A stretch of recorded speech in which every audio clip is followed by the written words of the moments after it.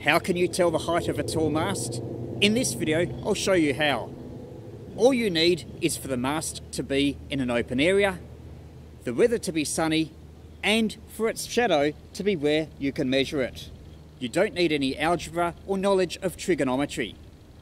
All you need is this tape measure. The first thing is to measure the length of the shadow. If it's short, like around the middle of the day, you can use a tape measure. Or if it's longer, you can pace it out. I multiplied the length of my step by the number of steps to arrive at a length of the shadow. In this case, just under 57 meters. Next thing is to do the same but for something of known height.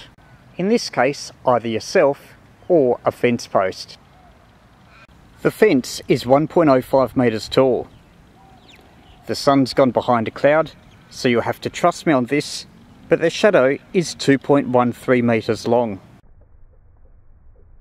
In other words, the shadow is just over twice as long as the object whose height we're trying to measure. How do we calculate our unknown tower height? We use this formula here.